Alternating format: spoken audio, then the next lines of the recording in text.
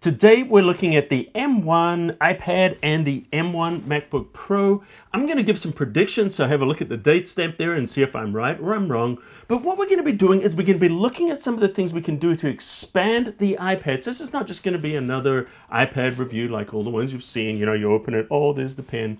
No, we're going to look specifically at the hardware and what I think is going to be the future of how these are going to work together.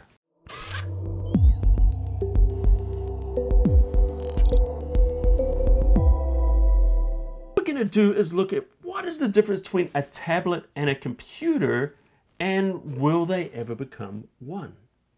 So I've already done a review on the M1 MacBook Pro. Check it out if you want to know more about it. But I had to buy this iPad when they announced it because this has an M1 chip in it. So essentially the insides of this iPad are the same as the insides in the MacBook Pro. So in the iPad Pro, the 256 or the 512 comes with 8 gigs of RAM. The 1 terabyte comes with 16 gigs of RAM. So we've got a very similar configuration, and it's all using a system on a chip, which is one chip that has everything on it. So it's not separate RAM or anything like that. These are about to receive a radical update. But what is the difference? When did these two blend together? So what makes a tablet? A tablet has touchscreen, obviously. Apple have said they're never going to put a touchscreen on the MacBook Pros because people don't want to put their fingers on the screen. That's essentially what Steve Jobs said. Now, one of the advantages in this, of course, is we can use the pen and we can draw with this pen, and this gives us pen pressure and enables us to draw nicely. The Apple Pencil does not work on the MacBook Pro. Now, there's a lot of things you can do on a computer that you can't do on this, right? Well, a lot of that changed when they came out with the Magic Keyboard. So if I take this keyboard and we pop it open right now, I pop my iPad onto here. So now it's mounted. So essentially a computer has some things that this doesn't have, right? So what we're really looking at is, will the iPad replace the laptop? So essentially right now, we almost have a laptop here. What's the difference? It has a trackpad. Now this has a trackpad. They've enabled the, if you look on the screen here, you can see there's a pointer. Through accessibility, they've enabled the pointer, and also here's a keyboard. Pretty much almost as good as the keyboard on there, and it's actually better than the keyboard that was on the 2016 MacBook Pro. We'll move on from there. So this Magic Keyboard is more than a keyboard. What it is actually a docking station. So now we have a Thunderbolt port on the bottom of here, which means, you know, we can plug in, of course, we can do charging, and we can also connect some peripherals. Because what makes a computer and not a tablet is a keyboard, a mouse, a monitor, and the ability to plug in external peripherals. So here's the thing. When we attach this,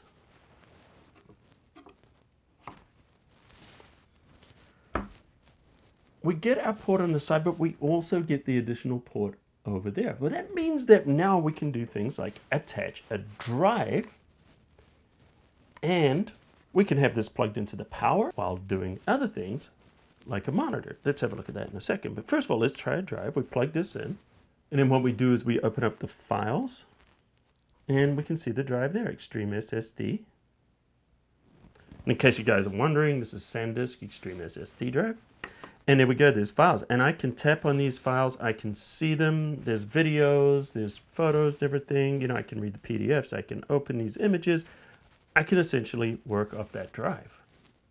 So that's really interesting. What else can we do with that port? Right now I've just connected my BenQ 27-inch monitor, and I plugged in the Thunderbolt. All right, let's just plug this in, and look at that. So now I have an external monitor. So I have a keyboard, I have a trackpad, I have a monitor. Now we already know we can apply another wireless keyboard or another mouse to this. So essentially at this point, what is the difference between using this and this? Or what's the difference between using this and a Mac Mini?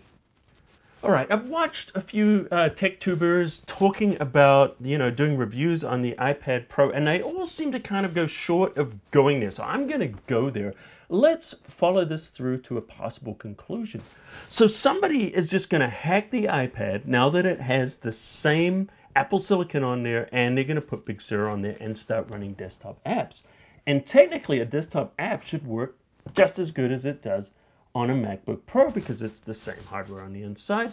You've got a screen, you've got a mouse, you've got a keyboard, you've got a touch screen. So you've got even more than that. So this makes you wonder a little bit about the future of the MacBook Pro and the iPad. Where are these going to mix? Now, you could hack that, crack it, get Big Sur running on there, but it's not necessarily the best solution. And the reason for that is because some of the mobile apps or the iPad apps are optimized for touch. In the desktop operating system or the bigger operating system, none of those are optimized for touch because Apple has never allowed touch, multi-touch on these before. But there is a type of touch if we look at the trackpad. We've got gesture support, multi-touch gestures, there's different things we can do.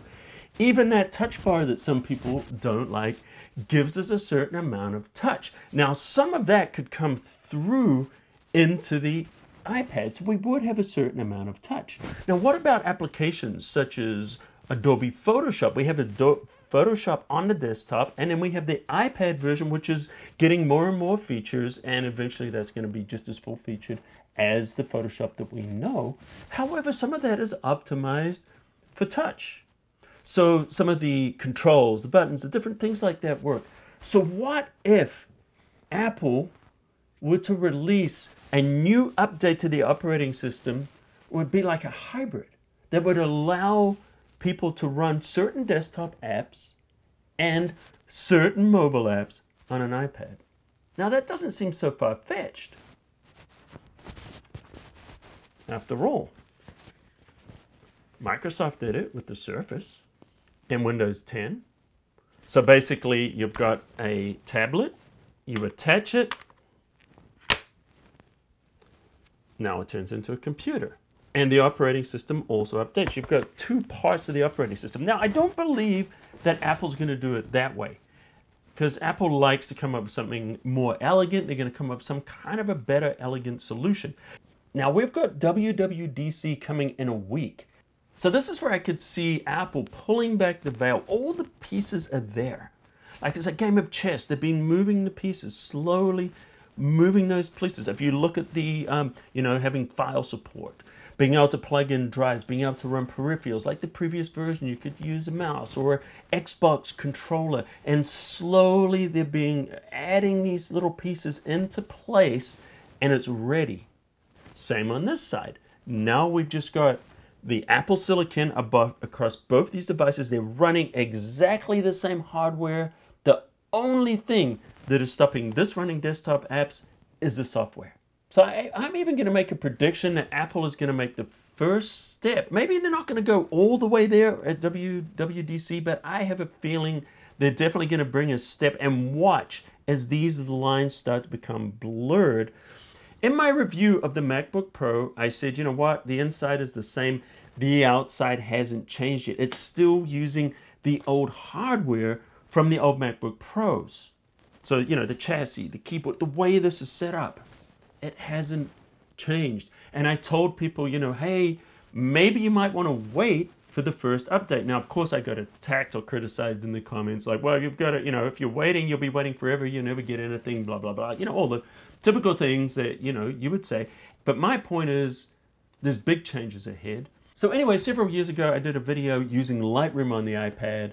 And I was kind of saying, you know what, now for the first time, I can see this being a desktop replacement back then. I'll link that video underneath. Check that out, because it's interesting kind of seeing how things have progressed. So we're definitely at a point of these two merging and working together to a point where I don't even know we're going to need a MacBook Pro in the future, or we're going to have a MacBook Pro where we snap the top off and it's an iPad.